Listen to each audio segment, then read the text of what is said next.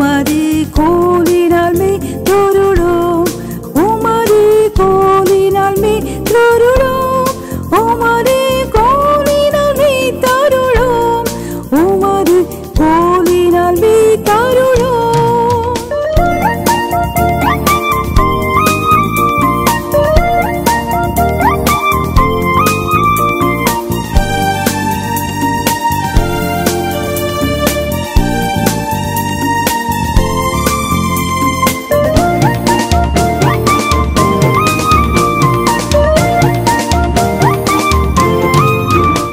ஆதியாகமம் 26ஆம் அதிகாரம்.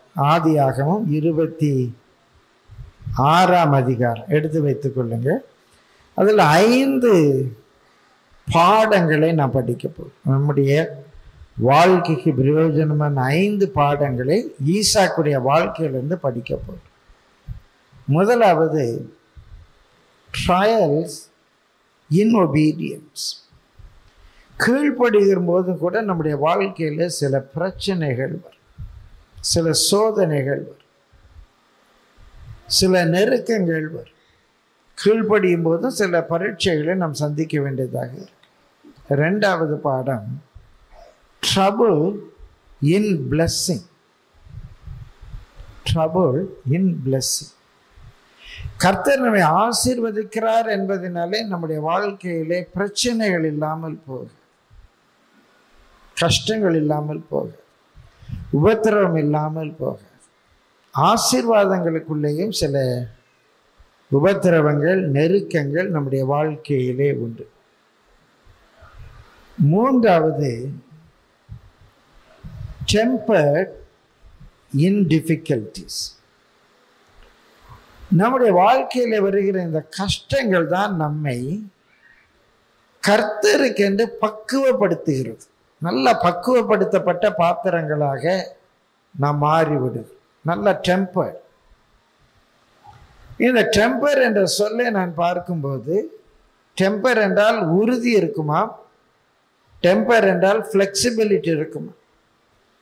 டெம்பர் என்ற ஒரே சொல்லிலே உறுதியும் இருக்கிறது, நெளிவு சுழிவும் இருக்குது, வளைந்து கொடுக்கிற தன்மையும் இருக்கு.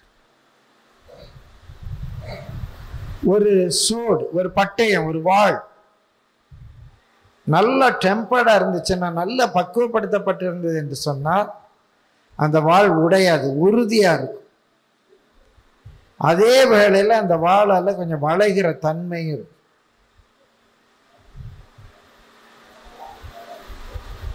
அந்த இரும்பு தான். ஆனால் அந்த இரும்பை டெம்பர் பண்ணினோம் என்றால், அக்கினியினாலே டெம்பர் பண்ணினோம்னால் இரும்பே ஒரு பிளாஸ்டிக், ஒரு எலாஸ்டிக் போல வளைந்து கொடுக்கிற தன்மை வரும். நீங்க சில நாடகங்கள், சில முன்பு சினிமாக்கள்ல கூட பார்த்திருக்கலாம், அந்த வாள் எடுத்து அப்படி வளைப்பாங்க. அந்த வாள் வளைந்தால் அப்படியே வளைஞ்சு போயிடாது, விட்டா பழைய நிலைக்கு வந்துடும். ஃப்ளெக்சிபிலிட்டி. உறுதி இருக்கிறது என்றால் உறுதி இருக்கிறது, ஃப்ளெக்சிபிலிட்டி இருக்கிறது என்றால் ஃப்ளெக்சிபிலிட்டி இருக்கு. அந்த வாளிலே இந்த 2 தன்மையும் ஒருங்கே அமையப்பட்டிருக்கு. அதைத்தான் நம்ம சொல்லுவோம் டெம்பர்டு. ரம்பம், மரம் இருக்கிற ரம்பம், அந்த மரம் இருக்கிற ரம்பம் இரும்புல தான் செய்திருக்கிறார். டெம்பர்டு, உறுதியா இருக்கும், வளைஞ்சும் கொடுக்கும். டெம்பர்டு. நமக்கு அப்படிப்பட்ட ஆவிக்குரிய வாழ்க்கையிலே ஒரு உறுதி வேண்டும். அந்த உறுதியினால் உள்ள பணிவு, தாழ்மை, சுபாவங்கள் வேண்டும். 4வது, எல்லா நெருக்கத்தின் மத்தியிலேயும் true to his relationship with God, தேவனோடு உள்ள உறவை காத்துக்கொள்ளுது. தேவனோடு உள்ள உறவை காத்துக்கொள்ளுது. நல்ல பண்பு, நலன், தேவனோடு உள்ள உறவை காத்துக்கொள்ளு. 5வதாக, டெண்டர் டு ஹிஸ் எனிமீஸ். சத்துருக்கள் இடத்திலேயும் இனிமையாக, மிருதுவாக பழகிற ஒரு குணாதிசயம். இவ தேவசகாயம் பிள்ளையை பற்றி சொல்லும்போது இதெல்லாம் கட்டுக்கதையா தெய்வீகமாக என்று நினைக்க தோன்றுகிற. அதே போல் ஈசாக்கிடத்தில் காணப்பட்ட சில சுபாவங்கள். அதனால்தான் இவர்களெல்லாம் வேதத்தில் இவருடைய பெயர்கள் பதிவு செய்யப்பட்டிருக்கிறது என்பதை நாம் அறிந்து கொள்ள நமக்கு உதவி செய்கிறது. அந்த அதிகாரம் முழுவதையும் வாசிக்க போகிறோம். அதான் இன்றைக்கு செய்தி. முதல் 6 வசனங்களை வாசியுங்கள். ஆபிரகாமின் நாட்களில் உண்டான பஞ்சத்தை அல்லாமல் இன்னும் ஒரு பஞ்சம் தேசத்தில் உண்டாயிற்று. ஆபிரகாம் நாட்களில் உண்டான பஞ்சமே அல்லாமல் இன்னொரு பஞ்சம் தேசத்திலே உண்டாயிற்று. அப்பொழுது ஈசாக்கு பெலிஸ்தருக்கு ராஜாவாகிய அபிமெலேக்கினிடத்தில் கேராருக்கு போனான். கர்த்தர் அவனுக்கு தரிசனமாகி, நீ எகிப்துக்கு போகாமல் நான் உனக்கு சொல்லும் தேசத்தில் குடியிரு, இந்த தேசத்தில் வாசம் பண்ணு, நான் உன்னோட கூட இருந்து உன்னை ஆசீர்வதிப்பேன். நான் உனக்கும் உன் சந்ததிக்கும் இந்த தேசங்கள் யாவையும் தந்து உன் தகப்பனாகிய ஆபிரகாமுக்கும் நான் இட்ட ஆணையை நிறைவேற்றுவேன். ஆபிரகாம் என் சொல்லுக்கு கீழ்ப்படிந்து என் விதிகளையும் என் கற்பனைகளையும் என் நியமங்களையும் என் பிரமாணங்களையும் கை கொண்டபடியால் நான் உன் சந்ததியை வானத்தின் நட்சத்திரங்களைப் போல பெருக பண்ணி உன் சந்ததிக்கு இந்த தேசங்கள் யாவையும் தருவேன். உன் சந்ததிக்குள் பூமியில் உள்ள சகல ஜாதிகளும் ஆசீர்வதிக்கப்படும் என்றார். ஈசாக்கு கேராரிலே குடியிருந்தான். ஈசாக்கு கேராரிலே குடியிருந்தான். பிரியமானவர்களே, இப்போ ஆபிரகாமுடைய நாட்களிலே ஒரு பெரிய பஞ்சம் வந்தது என்று பார்த்தோம். ஆபிரகாம் எகிப்துக்கு போனார், பெலிஸ்தீர் மத்தியில் போன அந்த சம்பவங்கள்லாம் உங்களுக்கு தெரியும். ஆபிரகாம் மரித்த பிறகு அதே பெயர்ஷெபாவிலே ஈசாக்கு குடியிருக்கிறான். இப்போது பெயர்ஷெபாவிலே ஒரு பெரிய பஞ்சம் வருது. இவங்கெல்லாம் தேவனுக்கு கீழ்ப்படிந்து தேவன் காட்டுகிற இடத்துல இருக்கிறார்கள், தேவ சித்தத்தை செய்கிறார்கள், கூடாரத்தில் குடியிருக்கிறார்கள். இதில் ஈசாக்கு குடும்பத்தில் அதனாலலாம் பிரச்சனையில் வருது. அவர் பையன் ஏசாயன் இப்படிலாம் நம்ம கூடாரத்தில் இருக்கணும், மற்றவங்கள மாதிரி நம்ம வீடு கட்டி இருந்தா என்னன்னு சொல்லிட்டு ஏசா போய் ஒரு வீடு கட்டிடுறான் என்றெல்லாம் நம்ம பார்க்கிறோம். அதனால எங்கள் அப்பா சொன்னார், நம்ம இப்படி கூடாரத்தில் குடியிருப்போம்னு சொல்லிட்டு பெயர்ஷெபாவில் குடியிருக்கிறாங்க. தேவ சித்தத்தின் மையத்திலே குடியிருக்கிறார்கள். எதுவும் பெரிய பாவமெல்லாம் செய்ததாக நமக்கு தெரியவில்லை. ஆனால் வாசிக்கிறோம், அப்படி இருந்தும் அந்த தேசத்திலே ஒரு பஞ்சம் வந்தது, ஒரு இல்லாமை வந்தது, ஒரு கொடிய பஞ்சம் வந்தது. இயேசு நாமத்தில் நான் சொல்லுகிறேன், நம்முடைய இருதயத்தில் இயேசுவை ஏற்றுக்கொண்டு நம்முடைய வாழ்க்கையிலெல்லாம் தேவ சித்தத்தையே நம்ம செய்வோமானா நம்முடைய வாழ்க்கையில் நெருக்கம் வராது, பஞ்சம் வராது, எப்போதும் செழிப்பாக இருக்குங்கிற சில உபதேசங்கள் எல்லாம் வேதத்துக்கு மாறாது. இப்படி வஞ்சிக்கிற உபதேசங்களுக்கு இடம் விடாது. எப்போதும் செழிப்பு எப்போதும் செழிப்பு என்றெல்லாம் ஈசாக்கு வாழ்க்கையில் இல்லை, ஆபிரகாம் வாழ்க்கையில் இல்லை. இது நம்ம ஒரு பாடமாக படித்து கொள்ள வேண்டும். ஈசாக்கு அப்பா சொல்ல தட்டாம தேவ சித்தம் என்று சொல்லி பெயர்ஷெபாவிலேயே குடியிருக்கிறேன். ஏன் பஞ்சம் வரணும்? ஏன் தேவன் பஞ்சத்தை அனுமதித்தார்? ஆபிரகாமுடைய நாட்களில் ஒரு பஞ்சம் வந்தது, ஈசாக்குடைய நாட்களிலேயும் ஒரு பஞ்சம் வருகிறது. பின்னாலே பார்க்கிறோம், யாக்கோபுடைய நாட்களிலேயும் பஞ்சம் வந்தது, நகோமியுடைய நாட்களிலேயும் பஞ்சம் வந்தது. நம்ம வாழ்க்கையிலையும் தேவ சித்தத்தை செய்யும்போது சில வேளைகளில் நெருக்கங்கள் கஷ்டங்கள் எல்லாம் வரும். ஒருவேளை அந்த நெருக்கங்கள் நம்முடைய புத்தியினத்தினாலே வருமானால் கர்த்தர் மன்னிக்க வேண்டும், கர்த்தர் கிருபையை தர வேண்டும், நம்மை நாம் திருத்தி கொள்ள வேண்டும். சில வேளைகளிலே கர்த்தரே இப்படிப்பட்ட பஞ்சத்தை நம்முடைய வாழ்க்கையிலே அனுமதிக்கிறார். ஆவியில் உணர்ந்து சொல்லு, இந்த வருஷத்தினுடைய கடைசியில் இந்த காலையில் இந்த சகோதரி சொன்ன சாட்சியே இந்த செய்தியை கர்த்தர் கொடுத்தார் என்பதற்கு ஒரு சாட்சி. ஏன் ஆண்டவரே, நாங்கள் இவ்வளவாய் உங்களுடைய சித்தத்தை செய்ய விரும்புகிறோமே, எங்கள் வாழ்க்கையில் ஏன் இப்படி ஒரு நெருக்கம், எல்லாம் வெறுமையாக இருக்கிறது, எல்லாம் வெறுமையாக இருக்கிறது. களஞ்சியங்கள் சகல வஸ்துக்களால நிரம்பி இருக்கு. பிரசங்கிக்கிற எனக்கு இந்த அனுபவம் தெரியும். ஒரு மளிகை ஜாமான் வாங்க வேண்டும் என்றால் ஐயோ என்ன பண்ண என்று யோசிக்கிற நிலை நம்மள அநேகருக்கு வருது. அதனால கர்த்தர் நம்ம மேல பிரியமில்லை, கர்த்தர் நம்ம தண்டிச்சிட்டாரு, கர்த்தர் அடிச்சிட்டாரு, சாபம் அப்படிலாம் நினைச்சிடக்கூடாது. பரிசுத்தவான்களுடைய வாழ்க்கையிலே பஞ்சம் வந்திருக்கு. தேவ சத்தியத்தின்படி பேர்ஷபாவிலே ஈசாக்கு குடும்பம் இருக்கும்போது அங்கே பஞ்சம் வந்திருக்கு. அப்ப ஈசாக்கு எகிப்துக்கு போக வேண்டும் என்று புறப்பட்டிருக்க. எகிப்துக்கு போக ஏன் அங்கே செழிப்பா இருக்குது, போகலாம். எகிப்துக்கு நிறைய பாடங்களை நான் படித்தேன். எல்லா பற்றியும் சொல்ல நேரம் இல்லை. ஆங்கில ஆராதனையிலும் எல்லா பற்றியும் சொல்லவில்லை. எகிப்துக்கு போகிறது சரியா தவறா என்று சொல்ல முடியும். ஆபிரகாமை பார்த்து போ என்று சொல்லல, போகாதே என்று சொல்லல. ஆபிரகாமா போனா கர்த்தர் விட்டுட்டாரு. ஆனால் அங்கே போன பிறகு ஆபிரகாமுடைய வாழ்க்கையிலே பல தோல்விகள், அவர் பொய் சொல்ல வேண்டியதா இருந்தது. வரலாற்றிலே சொல்லுகிறார், இவர் எகிப்திலிருந்து வரும்போதுதான் ஹாகாரியை அவர் வேலைக்காரியாக கூட்டிக் கொண்டு வருகிறார் என்று. அவர் எகிப்து தேசத்தை சேர்ந்தவர். சாரால் இது நமக்கு வேலைக்காரியா இருக்கட்டும் என்று கூட்டிக் கொண்டு வருகிறார்.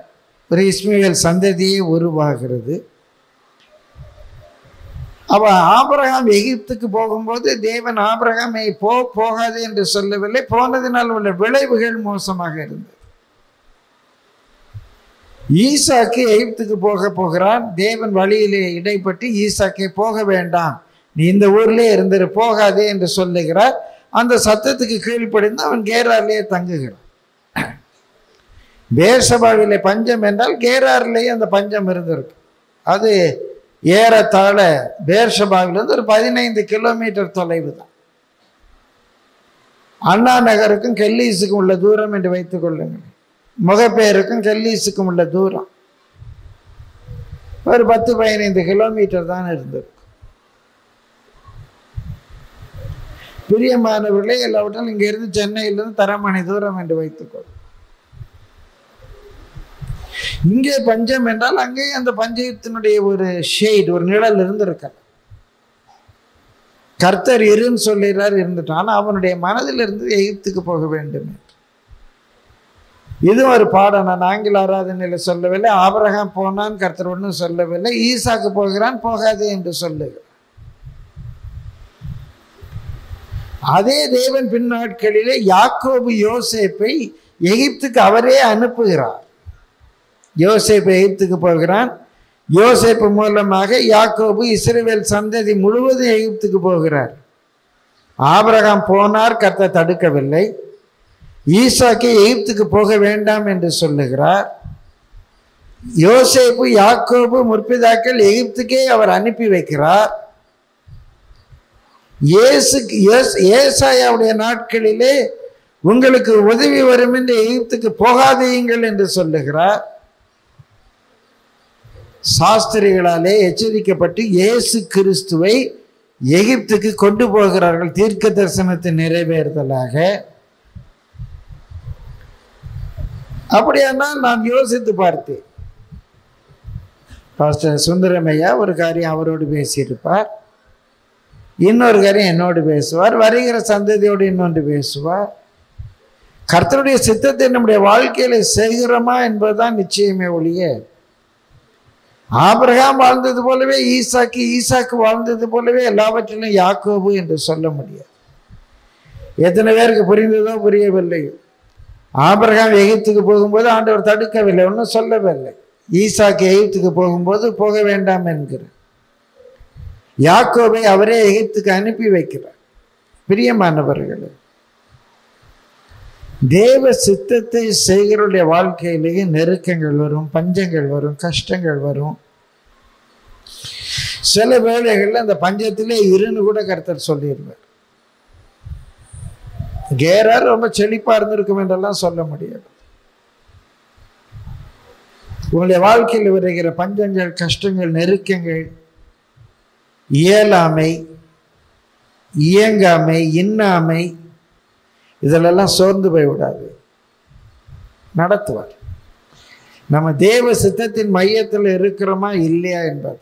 அப்போ கீழ்ப்படுகிறதுனாலே பரீட்சைகள் இல்லாமல்லாம் போய்விடும். தேவ சித்தத்தின்படி திருமணம் ஆகலாம். திருமண வாழ்க்கை ஒரே ஸ்மூத்தாக இருக்குன்னு சொல்ல முடியாது. சின்ன சின்ன பிரச்சனைகள், ஏற்றத்தாழ்வுகள், நெருக்கங்கள் வரலாம். அப்படியானால் மற்ற திருமணத்துக்கும் இந்த திருமணத்துக்கும் உள்ள பெரிய வேறுபாடு என்ன? இந்த திருமணத்திலே தேவ சித்தத்தின்படி செய்தேன் என்ற ஒரு நிச்சயம் உண்டு. தேவனே உங்களை ஊழியத்துக்கு அழைத்திருக்கலாம். ஊழியத்தில் நெருக்கங்கள் உண்டு. கர்த்தர் ஊழியத்துக்கு அழைத்தார். ஊழியத்தின் பாதையில் நாங்களும் எவ்வளவோ நெருக்கங்களை சந்தித்திருக்கிறோம். விளக்கி சொல்ல நேரமில்லை, குறிப்புகளுக்கு கடந்து போகிறேன். இரண்டாவதாக 12ஆம் வசனத்திலிருந்து வாசியுங்கள். ஈசாக்கு அந்த தேசத்தில் விதை விதைத்தான். கர்த்தர் அவனை ஆசீர்வதித்ததினால் அந்த வருஷத்தில் 100 மடங்கு பலன் அடைந்தான். அடிக்கடி இந்த வசனத்தை கவனித்திருப்பீர்கள். அநேக இடங்களிலே வருஷப்பிறப்பு ஆராதனையிலே இந்த வசனம், ஈசாக்கு விதை விதைத்தான், அந்த வருஷத்தில் 100 மடங்கு பலன் அடைந்தான். ஒரு மூட்டை நெல் விதைக்கிறான், 100 மூட்டை நெல் அறுத்துட்டு வார். ஒரு தொழிலில் 1000 ரூபாய் முதலீடு செய்கிறீர்கள், 1,00,000 ரூபாய் வருமானம் வருகிறது. அதான் கர்த்தருடைய ஆசீர்வாதம். ஒரு தொழிலே 10,000 ரூபாய் முதலீடு செய்கிறீர்கள், 10,00,000 ரூபாய் ப்ராஃபிட் வருகிறது, லாபம் வருகிறது. அதான் விதை விதைத்தான், 100 மடங்கு பலன் அடைந்தான். கர்த்தர் அவனை ஆசீர்வதித்தார். வாசியுங்கள். அவன் ஐஸ்வர்யவானாகி வர வர விருத்தி அடைந்து மகா பெரியவனானான். வர வர விருத்தி அடைந்து மகா பெரியவனானான். அவனுக்கு ஆட்டு மந்தையும் மாட்டு மந்தையும் அநேக பணிவிடைக்காரரும் ஸ்டோர் ஆஃப் சர்வன்ட்ஸ் இருக்கு. அநேக பணிவிடைக்காரர் இருந்தபடியினாலே பெலிஸ்தர் அவன் மேல் பொறாமை கொண்டு, அவன் கர்த்தர் நம்மை ஆசீர்வதிக்கும் போது எல்லாமே இப்ப நம்ம மேல பொறாமை கொள்வார். பேர்ஷபாவிலிருந்து எகிப்துக்கு போகிற ஈசாக்கு கேராரிலே தங்கி விடுகிறான். அந்த பெலிஸ்தர் அவனுக்கு ஒன்றும் தொந்தரவு செய்யல. அங்கேயே அவன் வாழ ஆரம்பிக்கிறான், பயிரிடுகிறான், விதை விதைக்கிறான், ஆட்டு மந்தை மாட்டு மந்தை வைத்திருக்கிறான், வர வர பெருகுகிறான். அந்த பெலிஸ்தர்லேயே அநேகருக்கு அடிமையாக போய் சேர்ந்திருப்பார்கள். அநேக வேலைக்காரிகளும் கிடைக்கிறார்கள். பஞ்ச தேசத்திலேயே இப்படி ஒரு ஆசீர்வாதம். அப்படி ஆசீர்வாதமா இருக்கிறபடியினாலே எல்லாம் சமாதானமா இருக்கும்னு சொல்ல முடியாது. சத்துருக்கள் எழும்புவார்கள், ஜனங்கள் பொறாமைப்படுவார். பொறாமைப்பட்டது மாத்திரமல்ல, 15ஆம் வசனம், அவன் தகப்பனாகிய ஆபிரகாமின் நாட்களில் அவனுடைய வேலைக்காரர் வெட்டின துறவுகளை எல்லாம் தூர்த்து மண்ணினால் நிரப்பி போட்டார்கள். நம்முடைய தகப்பன் வெட்டின துறவுகளை எல்லாம், நமக்கு கிடைத்த ஆசீர்வாதங்கள் எல்லாம் கூட சத்துருக்கள் கோபத்தில் அழித்து விடுவார். நமக்கு கிடைக்க வேண்டிய நன்மை அழிக்கப்பட்டு போ. இதுவரைக்கும் நம்ம அனுபவித்த நன்மை கிடைக்காமல் பெலிஸ்தியர் அந்த துறவுகளை எல்லாம் தூர்த்து மண்ணினாலே நிரப்பி போட்டார்கள். வாசியுங்கள். அபிமெலேக்கு ஈசாக்கை நோக்கி, நீ எங்களை விட்டு போய்விடு, எங்களை பார்க்கிலும் மிகவும் பலத்தவனானாய் என்றான். எங்களை பார்க்கிலும் மிகவும் பலத்தவனானாய் என்றான். இப்ப பலத்தவன் யார்? ஈசாக். ஆங்கிலத்தில் சொல்லுவார்கள் மைட் இஸ் த ரைட் அப்படின்னு. அவன் பலத்தவனானா என்ன செய்யணும்? அபிமெலேக்கை பார்த்து, டேய் நான் பலத்தவன், இருந்தா ஒழுங்கார், இல்லைன்னா நீ இங்க இருந்து போயிடுன்னு சொல்லு. ஆனா அபிமெலேக்கு வந்து சொல்லுகிறான், என்னோட பலத்தவன் ஆகிவிட்டா இங்க இருந்து போய்விடு என்று சொல்லு. எதிர்ப்பு கிளம்புகிறது, அங்க வாழ முடியல. அப்ப கர்த்தர் நம்மை ஆசீர்வதித்ததினாலே எல்லாமே நமக்கு சாதகமாக இருக்கும் என்று நினைக்கக்கூடாது. சில வேளைகளில் அதே ஆசீர்வாதங்கள் நம்முடைய வாழ்க்கையிலே பாதகமாக மாறும். கர்த்தர் நம்மை ஆசீர்வதித்ததினாலேயே நமக்கு எதிர்ப்புகள் கிளம்பும். சில வேளைகளிலே கர்த்தர் நம்மை ஆசீர்வதிக்கிறதுனாலேயே நமக்கு வர வேண்டிய நன்மைகள் தடைபடும். ஒரு முறை நான் எப்போதுமே சொல்ல, எனக்கு ஒரு நன்மையும் குறையில்லை, ஒரு நன்மையும் குறைவில்லை. ஏசியில் ஊழியம் செய்யும்போது எப்போதும் போல பிரசங்கத்திலே சொன்னேன், எனக்கு ஒரு நன்மையும் குறைவில்லை. அப்போது ஒரு மிக அன்பான அனுபவம் உள்ள ஒரு ஊழியக்கார சகோதரி வந்து சொன்னார், நீ ஒரு நன்மையும் குறையில்லை, ஒரு நன்மையும் குறைவில்லைன்னு சொன்னால் உங்களுக்கு யார் காணிக்கை கொடுப்பா? எந்த ஊழியக்காரரும் அப்படி சொல்ல மாட்டாங்க. நீ எப்போ பார்த்தாலும் எனக்கு நன்மை குறைவில்லை, நன்மை குறைவில்லைங்கிறீங்க, உங்களுக்கு யார் காணிக்கை கொடுப்பா என்று கேட்டார். பிரியமானவர்கள், ஒருவேளை நம்ம ஆசீர்வாதமாக இருக்கிறத பார்த்தா மற்றவங்க நமக்கு காணிக்கை கொடுக்கறத கூட நிறுத்திடுவாங்க. ஏன்னா அவன் தான் நல்லா வசதியாக இருக்கிறாங்க, அவருக்கு போய் நம்ம என்னத்தை கொடுக்க, அவர் தான் நல்ல வசதியாக இருக்கார் என்று நினைத்து கொள்வார். நம்ம இதில் பொறாமைப்படுவார். நம்ம வாழ்ந்திருக்கிறதை பார்க்கும்போது அநேகர் நம்ம இதில் பொறாமைப்படுவார். 4 விதமான வாழ்க்கை குறித்து இன்றைக்கு ஆங்கில ஆராதனையில் சொன்னேன். ஒரு வாழ்க்கை 4 பேர் பார்த்து பொறாமைப்படுகிறது போன்ற வாழ்க்கை. 4 பேர் பார்த்து பொறாமைப்படுகிறது போன்ற ஒரு வாழ்க்கை. சிலர் அப்படி வாழ்கிறார். 4 பேர் பார்த்து பொறாமைப்படுகிறார்கள்.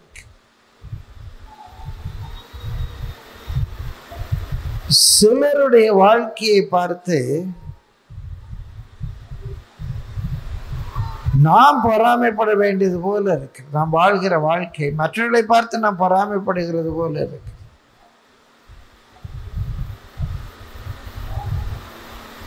இன்னொரு வாழ்க்கை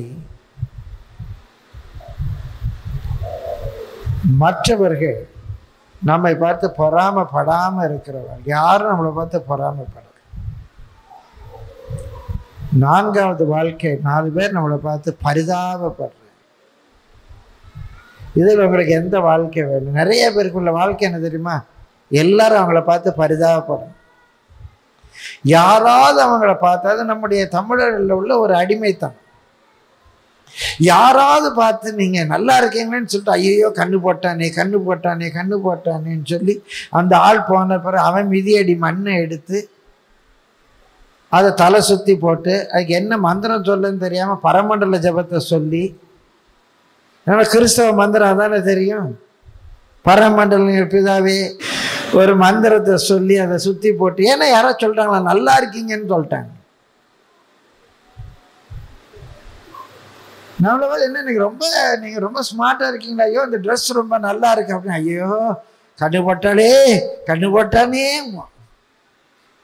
நமக்கு எப்பொழுதும் என்ன வாழ்க்கை பிடிக்கும்? 4 பேர் பார்த்து, என்ன சிஸ்டர் ரொம்ப மெலிஞ்சிட்டீங்களா, அவங்கள பார்த்தா யானை வெட்கப்படுற மாதிரி இருப்பாங்க. என்ன ரொம்ப மெலிஞ்சிட்டீங்களேன்னு சொன்னால் ஒரு சந்தோஷம். என்ன இன்னைக்கு முகம் ரொம்ப வாடலாக இருக்கேன்னு கேட்டால் ஒரு சந்தோஷம். ஒன்றும் இல்லை, அப்புறம் தேடி பிடிச்சி எல்லாருக்கும் ஒரு பிரச்சனை இருக்கும். இப்படிதான், ஏன்னா எல்லாம் நல்லா இருக்குன்னு சொல்லிடக்கூடாது. வீட்டில் என் கணவன் அன்பா இருக்கு, என்ன உங்கள் கணவனை மாதிரி யாருங்க அன்பா இருப்பான் அப்படின்னா, ஐயோ கண்ணு போட்டா நீ எங்கள் வீட்டில் சண்டை வரும்ன்றோம். நமக்கு எப்போது என்ன சொல்லணும்? உன் மனைவி சரியில்லை, உன் புருஷன் சரியில்லை, உன் பிள்ளை சரியில்லை, உன் உடம்பு சரியில்லை, உன் ட்ரெஸ்ஸு சரியில்லை, நீ சரியில்லை. பார்த்தாலே இப்படி நம்மளை பார்த்து 4 பேர் பரிதாபப்பட்டால் சிலருக்கெல்லாம் சந்தோஷம். கடைசியில் அவங்க வாழ்க்கையே 4 பேர் பரிதாபப்படுற வாழ்க்கை மாதிரி போயிடுது. ஐயோ பாவம்.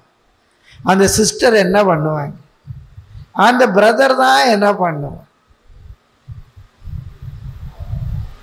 பிரியமானவர்களே, ஒரு சபையில் ஒரு அம்மா அப்பா பையன் மனைவி 4 பேர் வர்றாங்க. இந்த 4 பேருக்கு வேண்டிய ஒரு 40 பேர், இந்த அம்மாவுக்கு ஒரு 10 பேர், அந்த ஐயாவுக்கு வேண்டிய ஒரு 10 பேர், அந்த மகனுக்கு வேண்டிய ஒரு 10 பேர், மருமகளுக்கு ஒரு 10 பேர். இந்த அம்மாவுக்கு வேண்டிய பாவம் அந்த அம்மா, அந்த ஐயா கண்டுக்கிறதே இல்லை. மகன் கல்யாணத்துக்கு அப்புறம் கவனிக்கிறதே இல்லை, பாவம் அந்த அம்மா. இந்த அம்மாவுக்கு அதை கேட்டவுடனே அப்படியே உச்சி குளிந்துரும். ஆகா, நமக்காக அனுதாபப்பட ஒரு 10 பேர். அந்த ஐயாவை பார்த்து சொல்லுவாங்க, பாவம் அந்த ஐயா எப்படி தான் இந்த குடும்பத்தில் சமாளிக்காரு.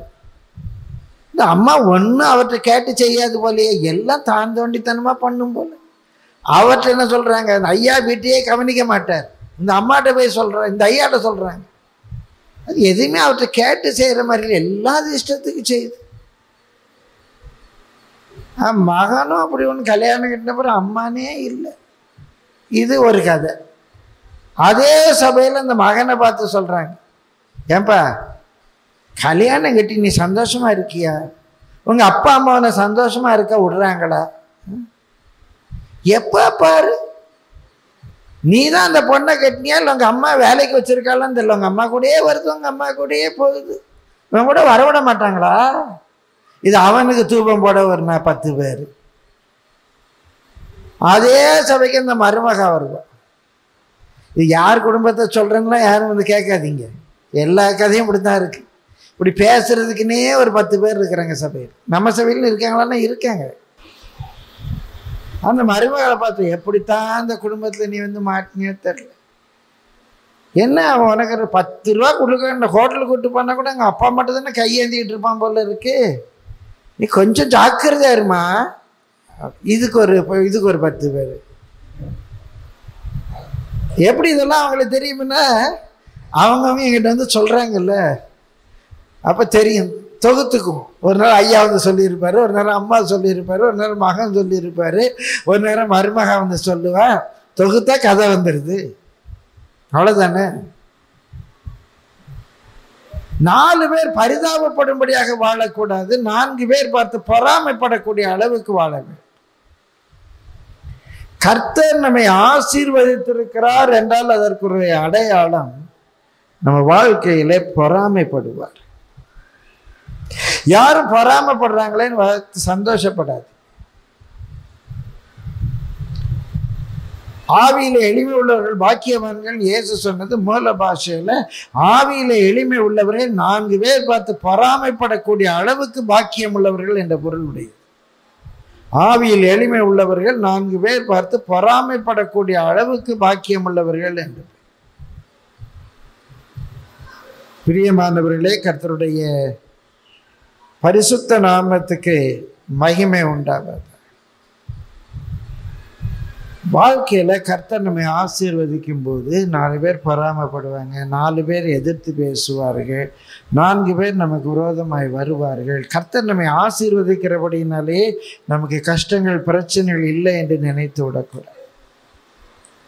சமீபத்தில் நானும் வினோத் உட்காந்து ஒரு பெரிய பரிசுத்தவானுடைய சாட்சியை கேட்டுக்கொண்டது. ரொம்ப பரிதாபமாக அந்த சாட்சியில் அவர் சொன்னார்.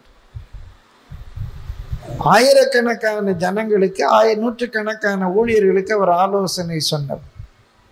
ஆயிரக்கணக்கான ஜனம் அவரிடத்துல பிரச்சனைகளோடு போயிருக்கிறார். கடந்த கால ஊழியங்களில் 1,00,000 பேருக்காக ஒரு 1,00,000 சந்தர்ப்பத்திலே தான் ஒரு ஆலோசனை சொல்லியிருக்கார். அவர் அந்த சாட்சியிலே சொல்லுகிறார், நான் எவ்வளோ பேருக்கு ஆலோசனை சொல்லி இருக்கிறேன், ஆனால் என் வாழ்க்கையில் வந்த கஷ்டத்தை நான் யாருடைய வாழ்க்கையிலுமே பார்க்கலைங்கிறார். என் வாழ்க்கையில் வந்த கஷ்டத்தை நான் யாருடைய வாழ்க்கையிலுமே பார்க்கலைங்கிறார். ஆயிரக்கணக்கான ஜனங்களுக்கு அவர் பரிசுத்தவான், ஆனால் அவருடைய வாழ்க்கையில் அவர் பார்த்த கஷ்டத்தை யாருடைய வாழ்க்கையிலும் பார்க்க. அப்போ தான் நான் யோசித்தேன், 50 குடும்பம் ஒரு சபையில் இருந்துச்சுன்னா 25%, 100 குடும்பம் ஒரு சபையில் இருந்துச்சுன்னா 50 பிரச்சனை. அப்போ 1000 குடும்பம் ஒரு சபையில் இருந்துச்சுன்னா அந்த சபை ஆசீர்வதிக்கப்பட்டதுன்னு சொல்றதை விட அந்த ஊழியக்காரருக்கு 500 பிரச்சனைன்னு அர்த்தம். 100 குடும்பம் இருந்தால் 50 பிரச்சனை தான். 100 குடும்ப பிரச்சனையே தாங்க முடியாது. அவன் 1000 குடும்பம் இருந்துச்சுன்னா 500 பிரச்சனை எப்பாடியோ. அப்ப நமக்கு ஆசீர்வாதம் இருக்கிறது 1000 குடும்பமா, 500 பிரச்சனை வருகிறது சாபமா தெரியல. நம்முடைய வாழ்க்கையிலே ஆசீர்வாதங்கள் பெருகும் போது நெடுகவே பிரச்சனைகளும் பெருகுது. அதையும் நம்ம ஒரு பாடமாக படித்துக் கொள்ள வேண்டும். மூன்றாவதாக 17ஆம் வசனத்திலிருந்து வாசியுங்க.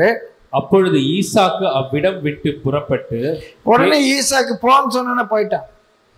நான் தானே பலத்தை, நான் போக முடியாது, நீ செய்கிறத செய்யின்னு சொல்லி ஒரு யுத்தத்தை ஆரம்பித்து இங்கே ஒரு 10 பேர் செத்து, அங்கே ஒரு 100 பேர் செத்து, அப்படிலாம் அவன் ரொம்ப உடனே, அதான் நான் சொன்னேன், டெம்பர்ட் இன் டிஃபிகல்டிஸ்.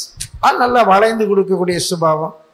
சரின்னு புறப்பட்டு போயிட்டு கேராரின் பள்ளத்தாக்கில கூடாரம் போட்டு அங்கே குடியிருந்தான். அங்கேயே பக்கத்தில் கொஞ்சம் மூவ்மெண்ட்.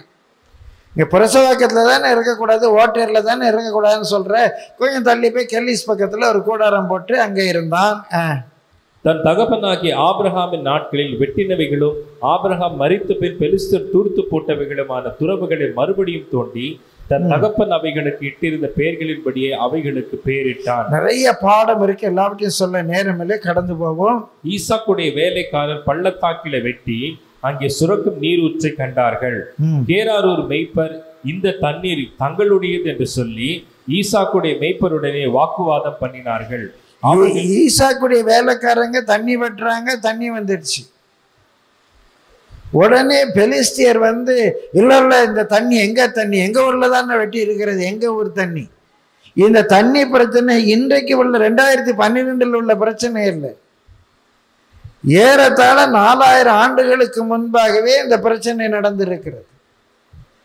தி பேர்ஷேபாக்கார எங்க ஊர்ல வந்து கிணறு வெட்டின தண்ணி வருது, அப்ப இது எங்க ஊர் தண்ணி, இந்த தண்ணி உனக்கு கிடையாது அப்படின்னு சண்டை போடுறாங்க. அவங்க குணங்களை போன்ற மேய்ப்பர்கள் அல்ல, இவ்வளவு ஆடு மாடுகள் அவங்களுக்கு இல்லை, இவ்வளவு தண்ணி தேவையில்லை, இவங்க வெட்டுறதெல்லாம் அவங்க தூர்த்து வேற போடுறாங்க.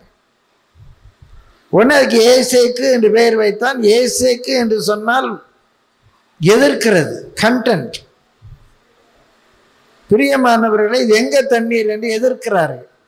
வாசியுங்கள். அவர்கள் தன்னுடைய 21ஆம் வசனம், வேறொரு துறவை வெட்டினார்கள், அதை குறித்தும் வாக்குவாதம் பண்ணினார்கள். சரி, இதை விட்டாம்பா.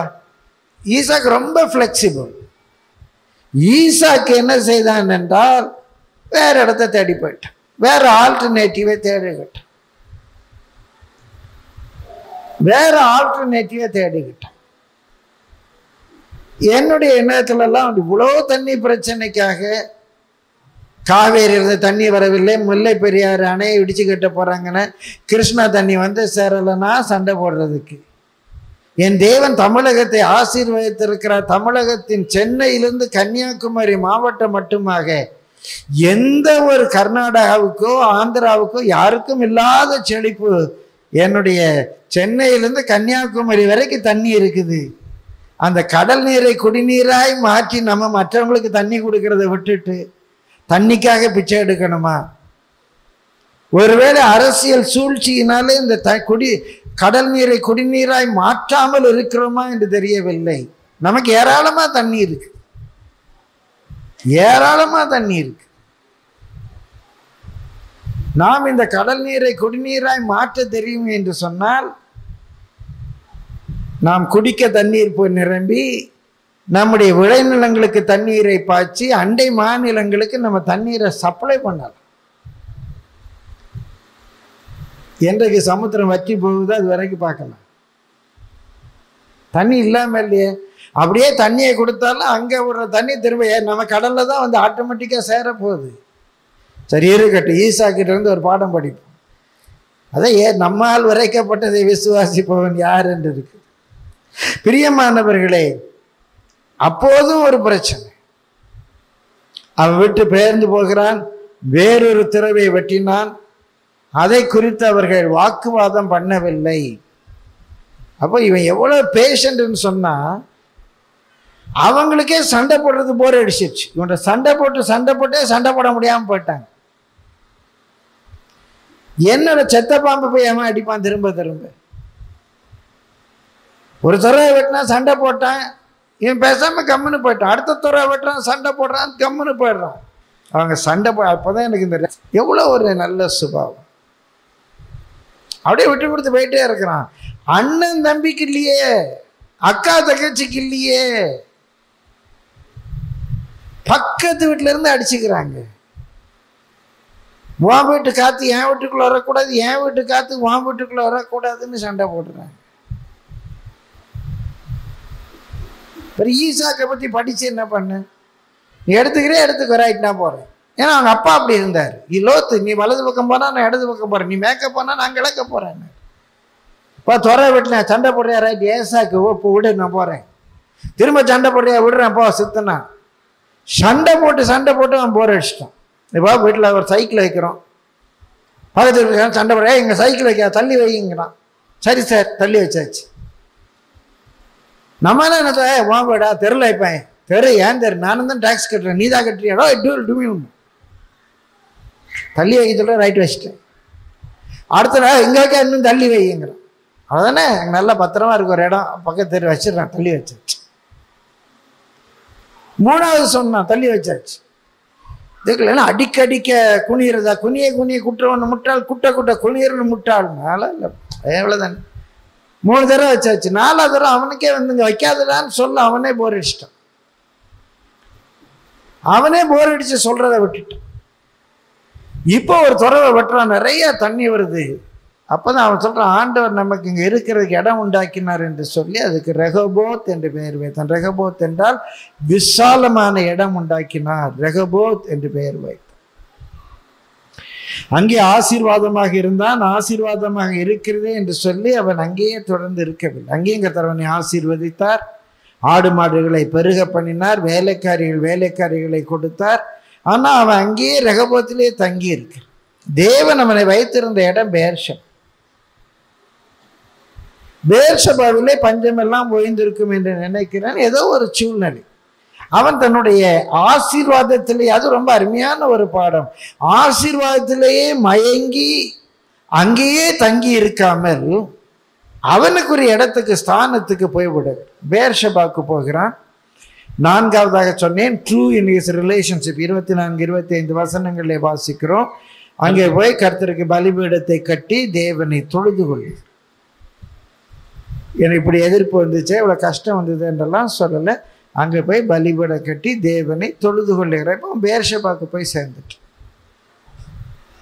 பிரியமானவர்கள் 26லேருந்து 33 வசனத்தில் டெண்டர் டு ஹிஸ் எனிமீஸ், எப்படி தன் சத்துருக்கள் இடத்துல மிருதுவாய் நடந்து கொள்ளுது. இப்போ அவனுக்கும் அமலேக்கியருக்கும் அபிமெலேக்குக்கும் எந்த விதமான தொடர்பும் இல்லை. அவன் ஊருக்கு போயிட்டான்.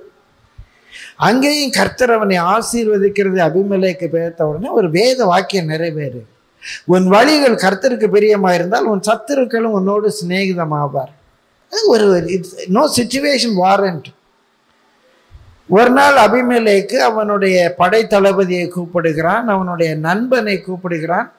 3 பேருமாக சேர்ந்து ஒரு ராஜ மரியாதையோடு கூட, ஈசாக்கு ஒரு நாடோடி,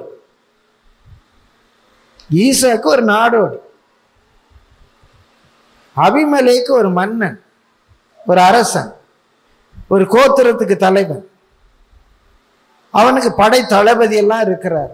ஆனால் இந்த அபிமெலேக்கு இந்த நாடோடி இடத்துல போகிறான்.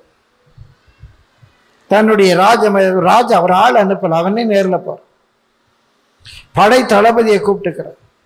தன்னுடைய நெருங்கிய நண்பனை அழைத்து கொண்டு நேரடியாக ஈசாக்கு இடத்துல போய் பேசுகிறான். நீ நானும் ஒப்பந்தம் பண்ணிக்குவோம். ஈசாக்கு முதல்ல கேட்குறேன், ஏன்னா துரத்தி விட்டியப்பா ஏன்ப்பா வந்தேன் அப்படின்னு. எல்லாம் உன்ட ஃப்ரெண்டாக இருக்க வந்தேன், நாம் 2 ஒப்பந்தம் பண்ணிக்குவோம் அப்படின்னு. உடனே ஈசாக்கு சரி என்று சொல்லி அவர்களுக்கு விருந்து பண்ணி சவரட்சணை எல்லாம் பண்ணி அன்று ராத்திரி அவர்களை தன்னுடைய கூடாரத்திலே அவர்களை இளைப்பாற பண்ணுகிறான். இதுல இருந்து பல கேள்விகளுடைய உள்ளத்தில் எழும்பின. எல்லாவற்றையும் சொல்ல நேரம் இல்லை. முதலாவது யோசித்து பார்த்தேன், இப்படி ஒரு சத்துரு நம்ம வீட்டுக்கு வந்திருந்தா முகம் மலர்ந்து எத்தனை பேர் ஏற்றுக்கொள்ளும்? சரி, ஏற்றுக்கொள்வோம். அப்படிப்பட்ட பண்பாளர்கள் இருந்தாலும் எல்லாம் ஒப்புரவன் சொல்றியே, நாங்கள் வெட்டின துறவியாவது எங்களுக்கு கொடு, எங்களுக்கு எழுதி கொடு. உன் வேலைக்காரர்கள் தூர்த்துப்பட்ட துறவியாக எங்களுக்கு எழுதி கொடுன்னு கேட்க மாட்டோமா? சரிப்பா சமரசன் வந்துட்ட, எப்போ சமரசம் வரும்? அந்த துறவை எங்களுக்கு திரும்ப கொடு, நீ எடுத்துக்கிட்ட பொருளை எங்களுக்கு கொடு. இப்போ உங்க அண்ணன் உங்ககிட்ட சண்டை போட்டு உங்க லேண்ட்ல ஒரு அரை அடி, அந்த அரை அடியில செத்த நாயை கூட அடக்கம் பண்ண முடியாது. அரை அடி நிலம் எடுத்துக்கிட்டார். அவர் காம்பவுண்ட் வால் போடும்போது உங்க வீட்டு நிலத்துல காம்பவுண்ட் வாலை போட்டார். இப்போ சண்டைலாம் முடிஞ்சு ஓஞ்சிச்சு, ஃப்ரெண்டாக இருக்கணும்னு உங்கள் அண்ணன் நினச்சிட்டார். வந்து கேட்குறாரு, இப்போ நம்ம 2 பேரும் அண்ணன் தம்பி, ஏன் அப்படி சண்டைக்காரங்களா இருக்கணும், சேர்ந்து இருப்போங்கிறோம். நீங்கள் அண்ணனை நேசிக்கிறீங்க, ஆனால் ஒரு வார்த்தை அட்லீஸ்ட் சொல்லுங்க, அண்ணன் ஃப்ரெண்டாக இருப்பா, சரி நீ செஞ்சது அநியாயம் தானே, ஒத்துக்கோ, நீ காம்பவுண்ட் வாலை இடிச்சு போட வேண்டாம், அது ஒரு காம்பன்சேஷனாவது கொடு, இல்லை அட்லீஸ்ட் நான் செஞ்சது தப்புனாது சொல்லு. கேட்க மாட்டோமா? இயற்கை தானே. ஈசாக்கு எல்லாம் இயற்கைக்கு மேலாக இருக்கிறார்கள். இவர் தெய்வ பிறவியா? இயேசு அப்படி இருந்தார் என்றால் தெய்வ பிறவி என்று சொல்ல, இவர் நம்மை போல மனுஷ பிறவி தானே. அதுவும் பழைய ஏற்பாட்டு பரிசுத்தவான் தானே. இப்படி எல்லாம் வேதம் படித்ததில்லை, இயேசுவை பார்த்ததில்லை, இயேசுவை குறித்து கேள்விப்பட்டதில்லை. அப்படி தேவன் மனிதனாக அவர்களுக்கு முன்பாக வாழ்ந்து காட்டவில்லை. ஆனாலும் இப்படிப்பட்ட பண்பு நலன்கள் அவர்களுக்குள்ளே எப்படி வந்தது என்று சிந்தித்தால் என் மூளைக்கு அப்பாற்பட்டு இருக்கு. ஒரு கேட்க மாட்டோமா? அண்ணன்ட்ட கேட்க மாட்டோமா? தம்பிகிட்ட கேட்க மாட்டோமா? அநியாயமா அவங்க வீட்டில் இருந்து 2 பொருளை கொண்டு போயிட்டாங்க, இன்றைக்கு சமரசம் என்று வருகிறாள், திருப்பித்தான் சொல்ல மாட்டோமா? ஒரு வார்த்தை கேட்க, நல்லா விருந்து பண்ணின, சமாதானமா அவர்களோட உடன்படிக்கை பண்ணி அனுப்பு. நம்முடைய வாழ்க்கையிலே நம் சத்துருக்களை பெருக்கிக் கொள்வதை விட ஏற்கனவே பிசாசு நமக்கு சத்துருவா இருக்கு. இன்னும் நம்முடைய சத்துருக்களை பெருக்கிக் கொள்வதை விட நல்ல இன்றைக்கு திருவிருந்து இருக்குது. சத்துருக்களை சிநேகிதராக மாற்றுகிறது எவ்வளவு பெரிய சக்தி. எனக்கு ஒரு சத்துரு இருக்கிறான் என்பதை விட என் சத்துரு எனக்கு சிநேகிதன் ஆகிவிட்டான் என்றால் எனக்கு இருக்கிற பலன் அது. அபிமெலேக்கு சத்துருவாயிடாது. அபிமெலேக்கு உங்களுடைய உடன்படிக்கையின் தோழனாக மாறட்டும். இயேசுவின் நாமத்தில் சொல்றேன். இன்னும் கொஞ்ச நேரத்தில் திருவிருந்து எடுக்க போறேன். அக்காட்ட பேச மாட்டேன், அண்ணன்ட்ட பேச மாட்டேன், மகன்கிட்ட பேச மாட்டேன், மாமியார்கிட்ட பேச மாட்டேன், மருமகிட்ட பேச மாட்டேன். வேண்டாம் பெரியம்மா, வேண்டாம். சபையில் அந்த விசுவாசிட்ட பேச மாட்டேன், இந்த விசுவாசிட்ட பேச மாட்டேன் என்றெல்லாம் உள்ள எண்ணத்தோடு திருவிருந்தில் பங்கு பெறாது. யாவரோடும் சமாதானமாக இருக்கிறார். ஈசாக்கு அபிமெலேக்குடைய காலிலே போய் விழுந்தான் என்று சொல்ல முடியாது. ஆனால் அபிமெலேக்கு வரும்போது முகமலர்ந்து ஏற்றுக்கொண்டார், விருந்து பண்ணினார், இளைப்பாற பண்ணினார், சமாதானத்தோடு வழிவிட்டு அனுப்பினார். அப்போ வேலைக்காரர் ஒரு துறவு வெட்டினார்கள். அந்த துறவில் தண்ணீர் ஏராளமாய் வந்தது. வந்து மகிழ்ச்சியாய் சொல்லுகிறார்கள். அந்த துறவுக்கு தான் பேர் ஷீபா என்று பெயர் வைத்தான். பேர் ஷீபா என்று சொன்னால் உடன்படிக்கையின் கிணறு என்று அர்த்தம். எனக்கு தண்ணி, இப்போ தீர்க்க தரிசனமாக சொல்கிறேன், உனக்கும் உன் ஆடுகளுக்கும் உன் மாடுகளுக்கும் உன் வேலைக்காரருக்கும் வேலைக்காரிகளுக்கும் தண்ணீர் தர வேண்டிய பொறுப்பு உன் கர்த்தருடைய பொறுப்பு.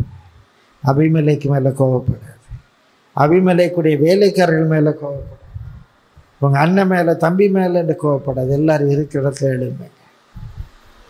ஆண்டவரே, எனக்கு தண்ணீர் தர வேண்டிய பொறுப்பு உன் பொறுப்பு ஆண்டவரே. எங்கள் அப்பா மேலே கோவப்பட மாட்டேன், எங்கள் அம்மா மேலே கோவப்பட மாட்டேன். இருக்கிற இடங்களில் கரங்களை உயர்த்தி கர்த்தரை பார்த்து ஒரு சில நிமிடங்கள் செபிங்க. உங்களுக்கு வர வேண்டிய நன்மை, உங்களுக்கு வர வேண்டிய ஆசீர்வாதம் உங்களுக்கு வரக்கூடாதபடி சிலர் தடுத்ததினாலே நீங்கள் வேதனைப்பட்டிருப்பீர்கள், நீங்கள் வருத்தப்பட்டிருப்பீர்கள், மன சஞ்சலப்பட்டிருப்பீர்கள். இன்றைக்கு கர்த்தருடைய முகத்தை நோக்கி பாருங்கள். ஆண்டவரே, நான் கிணறு வெட்டினா தண்ணி தர வேண்டியது உம்முடைய பொறுப்பு ஐயா. நீர் என்னை ஆசீர்வதிக்க வல்லவராக இருக்கு. நான் யார் பேர்லேயும் மன வருத்தப்பட மாட்டேன். வருத்தம் இருக்குமான கர்த்தரை அறிக்கை பண்ணி ஜெபம் பண்ணுங்க. யாரையும் குறை சொல்ல மாட்டேன். எனக்கு படி அளக்க வேண்டியது அப்பா நீங்கள் தான்ப்பா. என்ன ஆசீர்வதிக்க வேண்டியது நீங்கள் தான். என் மனைவி தரல, என் மாமன். ஹல்லேலூயா. இந்த திருவிருந்தில் பங்கு பெறும்னால யாரை மன்னிக்கணுமோ மன்னிச்சிருங்க. யார்கிட்ட மன்னிப்பு கேட்கணுமோ மன்னிப்பு கேட்க தீர்மானிங்க. யாருக்காவது அநியாயம் செய்திருந்தா ஒப்புரவாக தீர்மானிங்க. கர்த்தர் ஒவ்வொருவரையும் ஆசீர்வதிப்பார். ஆசீர்வாதத்தோடு இந்த திருவிருந்திலே நாம் பங்கு பெற வேண்டும். எல்லாரும் கர்த்தருடைய முகத்தை நோக்கி பாருங்க. நம்மையும் சபையும் கர்த்தர் ஆசீர்வதிக்க. ஹல்லேலூயா, ஹல்லேலூயா. யார் ஒரு அறிக்கை பண்ணி ஜெபம் பண்ணுங்க. நெருக்கத்தில் கஷ்டம் வரும்போது சோர்ந்து போகாதீங்க. கர்த்தர் ஆசீர்வாதத்தை ஏன் பஞ்சம் வருதுன்னு கேட்காதீங்க. ஏன் பற்றாக்குறை வருதுன்னு கேட்காதீங்க. கர்த்தர் நடத்துவார், கர்த்தர் நடத்துவார். சோர்ந்து போகாதீங்க. அல்ல ஒரு காலத்தில் ஈசாக்குக்கு பஞ்சம் வந்தது, அடுத்த காலத்தில் ஈசாக்கு வர வர விருத்தி அடைந்தான் என்று இருக்கு. ஒரு பஞ்சம் வந்தது, அடுத்த வசனத்தில் ஈசாக்கு வர வர விருத்தி அடைந்தது. நீங்கள் தேவ சித்தத்தின் மையத்தில் இருங்க. கர்த்தர் குறைவுகள் எல்லாம் நிறைவாக்குவார். அதை விட்டு விலகி ஓடாதீங்க. தேவ சித்தத்தை விட்டு விலகி ஓடாதீங்க. நிறைய பாடங்கள் நான் படித்து கொள்ள முடியும். ஹல்லேலூயா, ஹல்லேலூயா, ஹல்லேலூயா, ஹல்லேலூயா. Praise you Jesus, praise you Jesus, praise you Jesus. அன்பின் இயேசுவே, உம்முடைய தனத்தை உம்முடைய நாமத்திலே அடிமை ஆசீர்வதிக்கிறேன். ஆசீர்வாதத்தின் நிறைவோடு கூட திருப்பந்திக்கு கடந்து போக உதவி செய். இயேசுவின் நாமத்தில் பிதாவே, ஆமென்.